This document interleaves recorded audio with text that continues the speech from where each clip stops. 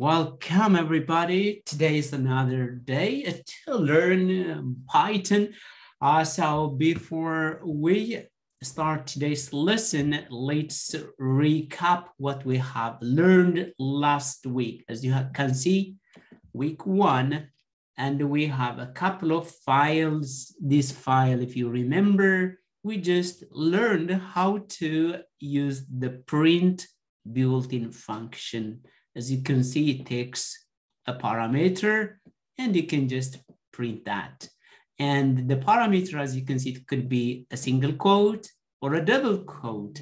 And on this line, as you can see, the parameter or the argument, actually, it could be as in here, one or a couple of them, but it should be separated by comma. Yeah, this is what we learned. So we did hello world, we print a different text or number using the print function.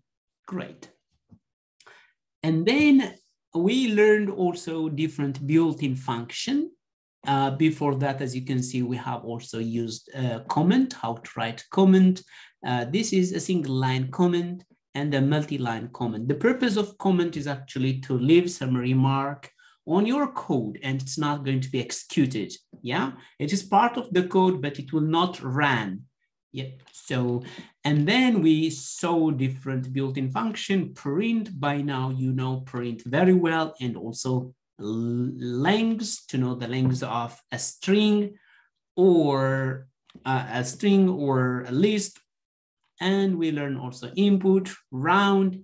In addition, absolute value, int, string, sum, minimum, maximum, type, to check the type of the data type, boolean, so to check what kind of boolean, is it a true or a false, and range give us a range of integers. Yeah, ID, it just generates a random ID, and dir, to know about just to check the methods available for some object, Python object here. List, to create a list constructor. And I think we have seen this last week. You don't have to remember everything because we go through now and then, okay?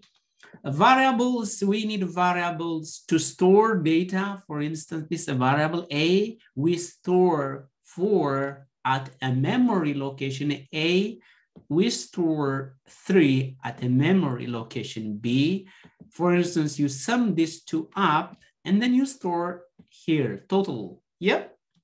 And then make a difference and then you store here. That's a variable. So it's a memory location that allows us to store data when it comes to variables. Okay, what are legal or recommended variables? Actually, we call it snake case.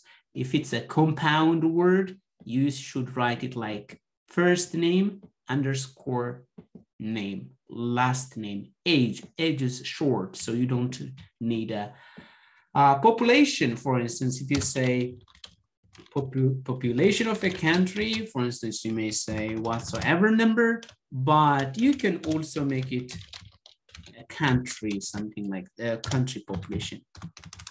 Yeah, but it's so clear that if you say population, it indicates that the population of a certain country, so it's good enough to write population. And we learned that whenever we declare a variable, it should be mnemonic. Mnemonic means something that can be remembered so easily, right? Or that can be related to. First name, as you can see, yeah. So what do you expect if you see first name? Someone's first name. And if you see last name, you just expect someone's last name, right? Yeah, nothing else. And then we learn different data types. As you can see, we have learned numbers. This is an int. And this is how to check data type. And this should give us integer. And as you can see here, 9.81, it's a float. And this should give me a float. And this one is actually a complex number. If you check using type, it gives you also complex number. And then we learned about strings. Strings are actually text data types, okay? Any text or anything inside double quote or single quote, we call it a string. So that's so easy. And then if you want to check the length of a string, you can use len. For instance, this should give us, let me check, 1, 2, 3, 4, 5, 6, 7, 8. Yeah, 7, it should give 7. List is a kind of a collection of data. As you can see, list of numbers, list of some food stuff, and a list of countries, and a list of famous people. I'm in the list, guys. Anyway, okay, great. As you can see now, so list is so easy that it is something you use whenever you have a collection of items. It could be numbers, it could be strings, or whatsoever. And now, as you can see here, we created a dictionary. This dictionary allows us to create a key value. We made actually a dictionary of Finnish to English. Here, sana, a word, and talo, house, mies, and man. And you can, of course, continue. Why is that?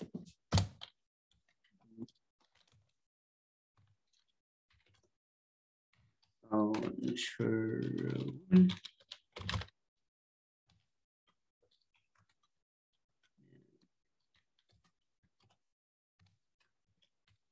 So as you can see, what you should add, just key value, it increases. Okay, now just to check, yeah, I have modified it already, but we can also store this as in a variable.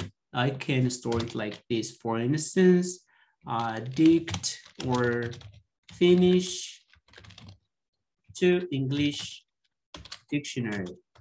Finnish to English, just I can, as you can see now, I can check the data type of, or I can print this and I can also check the data type of that dictionary. Yeah, great. But the thing is actually we have learned about this before we learn data, before we learn variables, but it's okay. So what are we going to cover today? Yeah, now let's move on to today's topic. Today, we will learn operators, okay? So let's have a note before we move on. Notes, I usually write notes.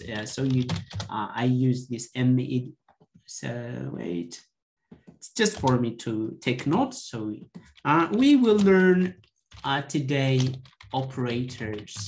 But operators can be divided into arithmetic operators. Do you remember already this? I hope so, right?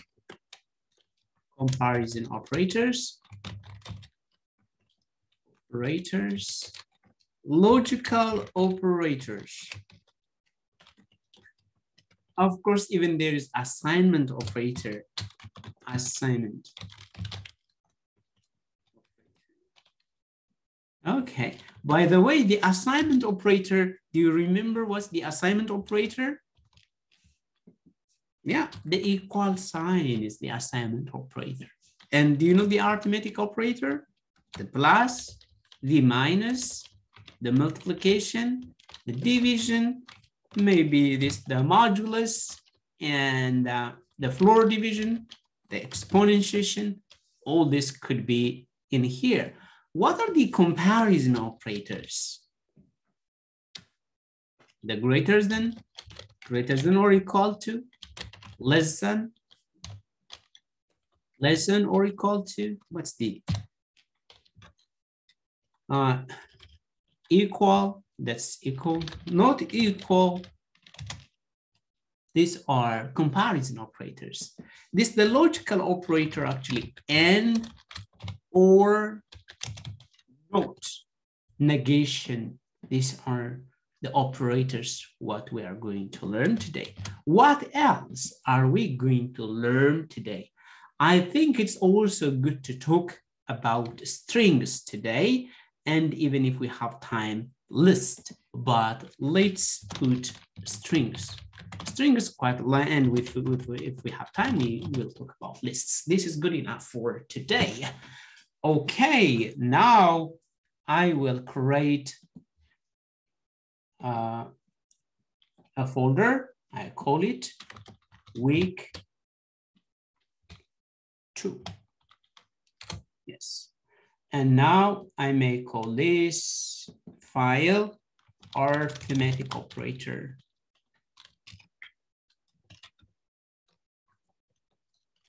Just operators.py. As you remember, .py. Any Python file extension should be .py, right? Yeah. Okay. Now we have learned this already, but just to help you remember everything related to arithmetic, let's do it again. Let's just A could be 4 and B could be 3. So as I told you, the arithmetic operators, let's see. Arithmetic operators are addition, subtraction, multiplication, division, floor division, modulus, that's remainder, exponentiation, and what's left. I think this is all what we have. So let's do this. Then if we say print A plus B, and now we are doing addition, right? And let's see the result. We have lots of things. Let's close all this. It's too much. And then let's run again. Yeah, as you can see, it's 7. That's true. But it's good to write here. The sum is, yeah, but the way I wrote it is not good. The sum is 7. Great. And instead of doing this, actually, we can first store the value. So we can say total or sum.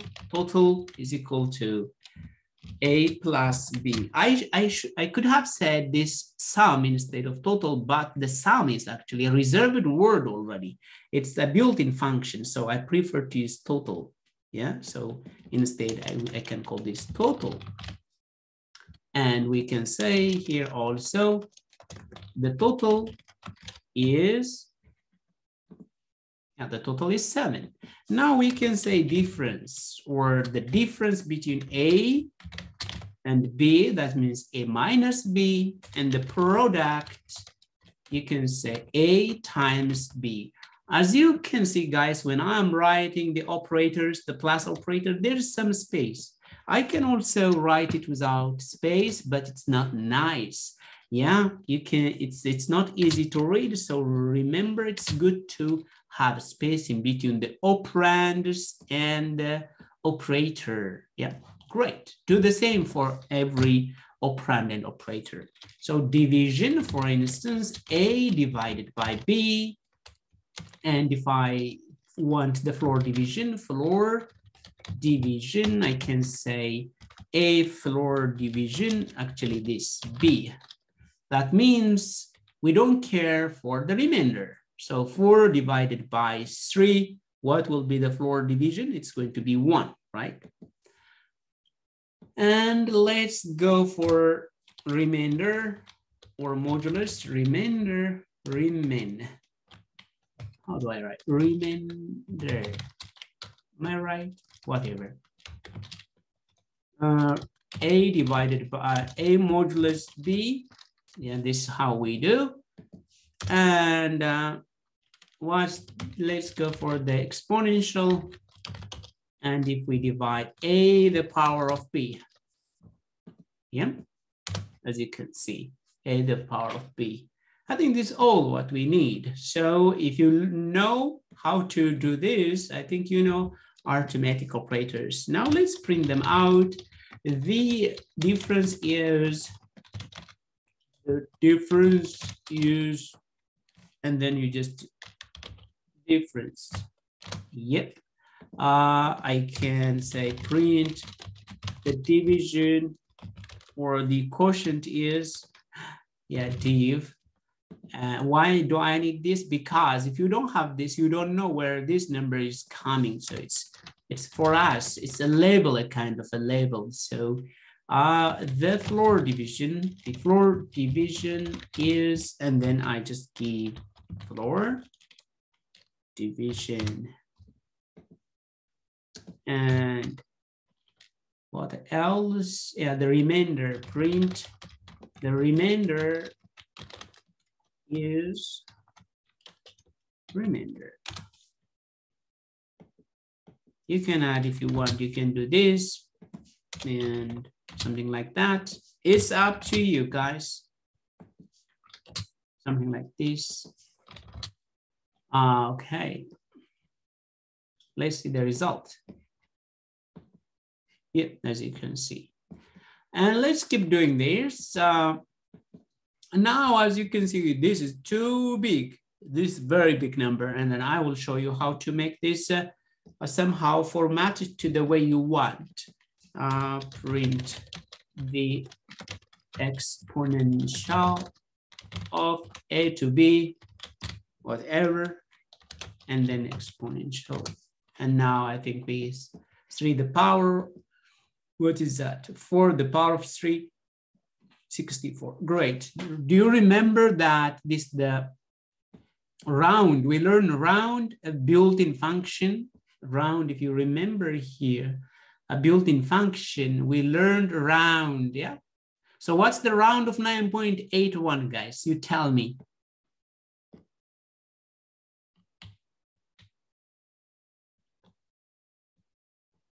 I think you answered already. Yes, 10. Yeah, but we can also use rounding off. So now if I round this, if you see, if I round this, it will be 1. So we lose lots of data, but it's better if we just round it up to the first significant digit or to the second, maybe up to here. Let's try to round it in a more, yeah, so friendly way without losing much data. Round. And then if I do this and I have to,